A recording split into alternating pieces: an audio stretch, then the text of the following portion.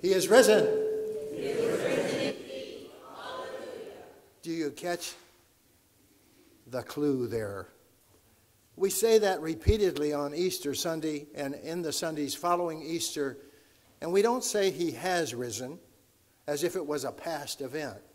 We say he is risen because he is alive and very much a part of our lives and our days in this world until he delivers us to follow him in that path to eternal life. Today I'd like to share some words with you on the basis of the gospel for the day from Luke 24. I read it, so I won't repeat it, but I'll refer to it through the sermon. Karl Barth, one of the 20th century's most renowned theologians, was riding a streetcar in Basel, Switzerland, where he lived and lectured. A tourist got on the bus on the streetcar he was riding and sat down next to him, and after a while they started up a casual conversation. And so Barth asked the tourist, he said, "While you're here in the city, is there anything you would like to see?" And he said, "Yes." He said, "There is." He said, "I would love to meet the theologian Karl Barth. Do you know him?" And Barth paused and said, "Well, yes, I do, as a matter of fact. I shave his face every morning." The tourist got off the streetcar, ran back to his hotel, delighted that he had met the barber of Karl Barth. A case of mistaken identity. He was in the presence of the very man himself and didn't recognize it. A second case of mistaken identity occurred on Easter Sunday with Mary Magdalene outside the tomb of Jesus. So caught up in her grief was she at not finding his body there to anoint that she didn't recognize the man who addressed her, thought him to be a gardener until he spoke her name, Mary, and then she knew he was her risen Lord. The third case of mistaken identity occurs in our story today, about two disciples making their way on the road of Emmaus to Emmaus, about 7 miles from Jerusalem. You remember how this day began. It began with the women going to the tomb to anoint the body of Jesus. But when they got there, the stone had been rolled away, and they walked inside, and two angels addressed them, two men, who reminded them that he is not here, he's alive. And then added, "Don't you remember when you were with him in Galilee that he told you he would be crucified and then be raised from the dead?" And the women said, "Oh yeah, now we remember." Well, they didn't quite say it that way, but it did say they remembered. And they got so excited about it that they headed back to Jerusalem to tell the apostles about this, who didn't believe the story, who thought it was nonsense. So Simon went to the tomb and walked in and saw the bed clothes there, the burial clothes, and left the tomb wondering, where was he? What had happened? Where was the body of Jesus? So the resurrection of Jesus is still in doubt when the two men are making their way to Emmaus. We don't know much about these two men. One was called Cleopas, which is a Greek name, which is appropriate, I suppose, since Luke wrote the Gospel of Luke to the Gentiles, to the Greek world and people who were not Jews. The other, because he's not named, maybe in humility, might have been Luke himself. But we don't know why they got out of town, unless it was for fear of the Jews, because they were still after the disciples of Jesus Christ whom they had crucified. So it seemed like, I suppose, an appropriate time to get out of town while the getting was good, to save their necks. And they had probably been with the disciples, the apostles, when the women came back with the story, because later they relate that to Jesus, that incident of the women's amazing story that he had risen. But they were discussing the events of the day, trying to make sense out of it, I suppose, because they didn't have cell phones. They had to talk, you know. And so this was a chance to kind of process things. When suddenly, Jesus himself, not angels, came up and walked along with them. And they didn't recognize him. How could that be? This man that surely they had known because they had followed him as disciples. How could that be? I think the secret lies in the Greek word here, which is krateo, which means their eyes were restrained. In other words, God was in this. Jesus was flexing his muscles so that they wouldn't recognize him immediately. It's interesting that that Greek word, that verb krateo, is related to the noun in Greek, kratos, which means the power and might of God. So you see, there was reason for them not to recognize Jesus. It came from above. Of course, their disappointment didn't help either, because you see, their faces were downcast. They had expected something more of life, something more of this Jesus than they got. They had expected him, they tell Jesus, to be the deliverer, the redeemer of Israel, to get them out from under the Roman thumb, to set them up in power again. And what did they get? They got a body in a tomb.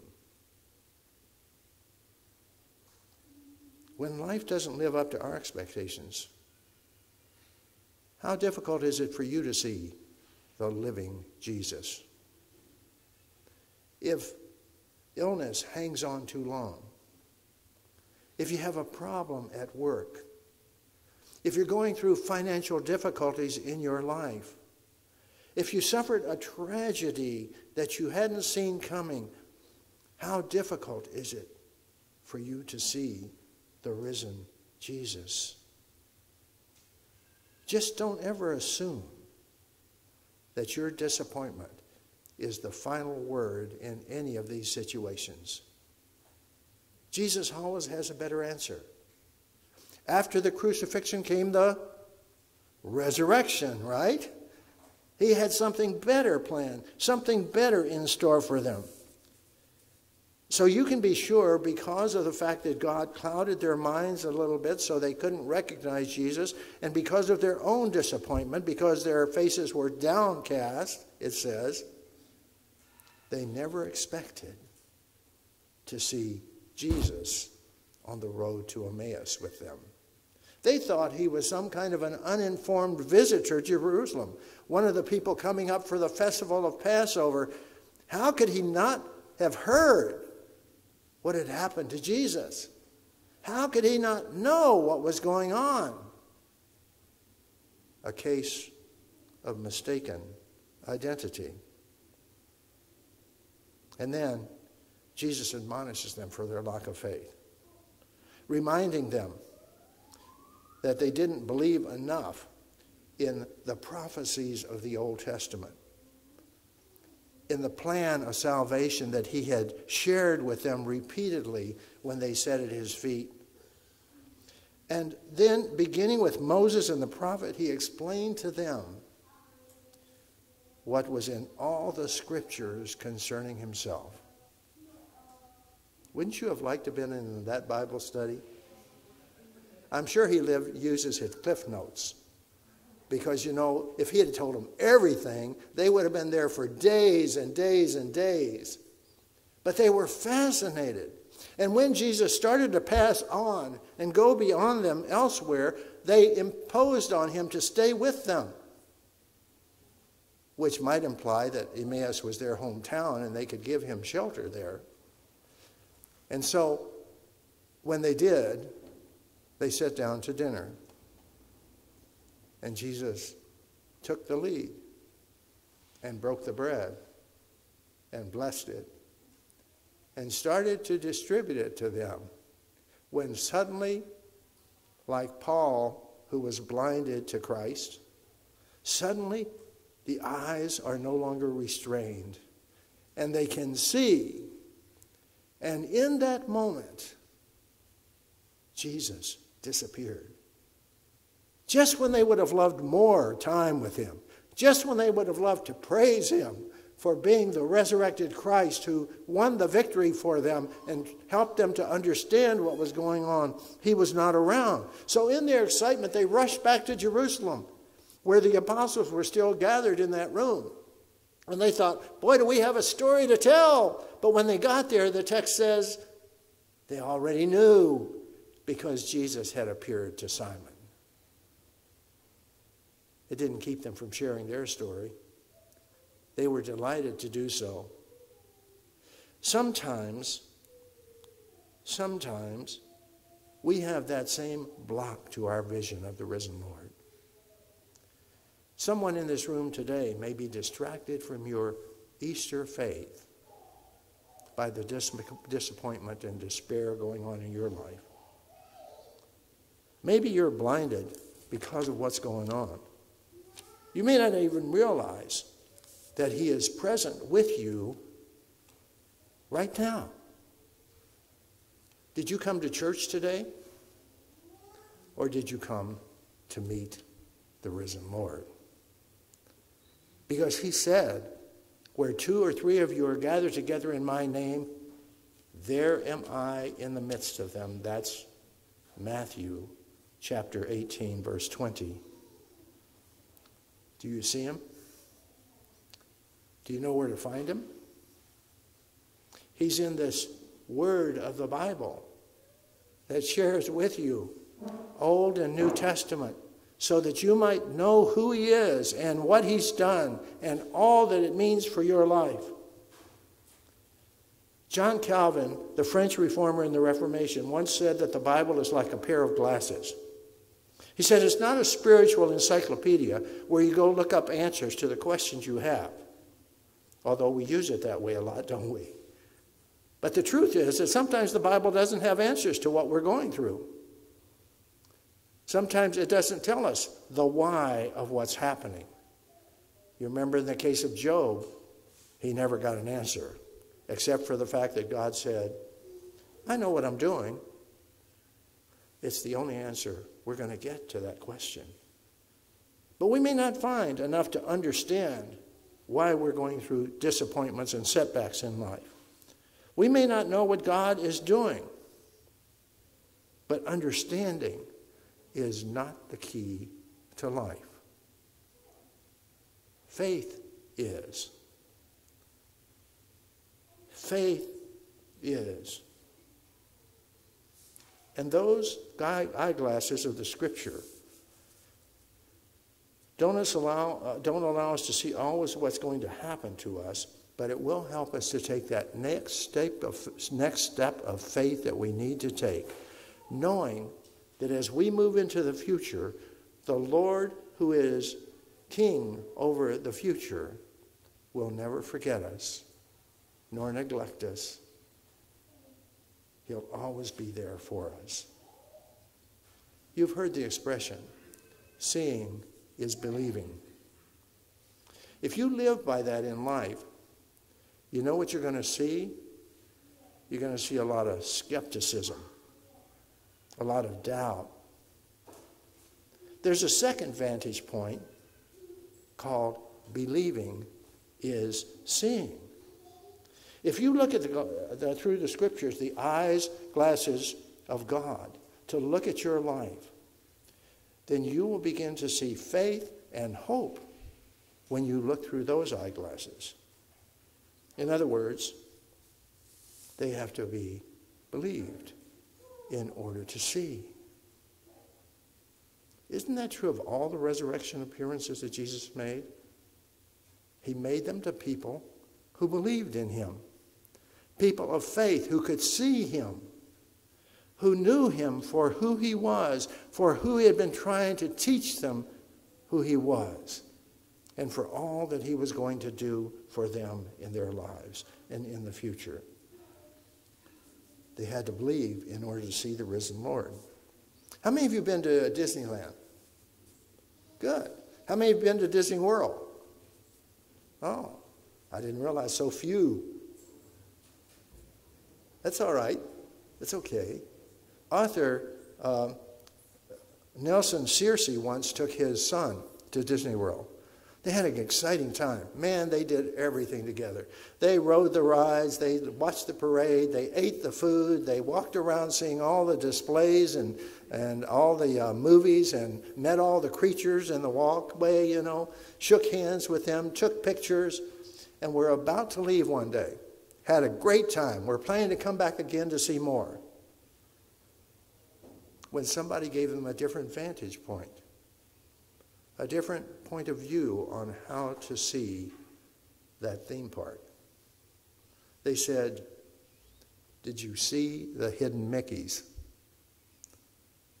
The hidden Mickeys? What are those?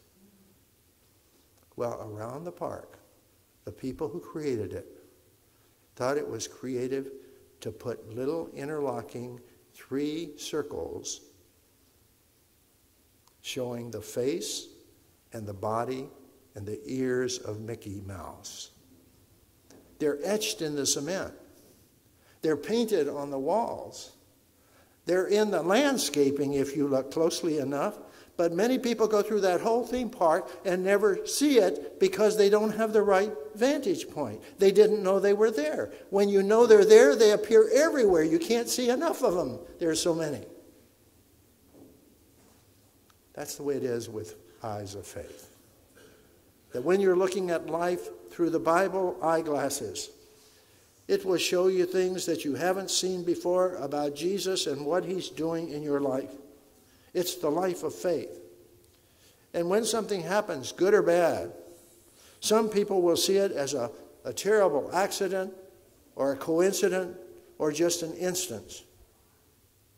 But people of faith see it as opportunity. They see it as a miracle in the hand of God.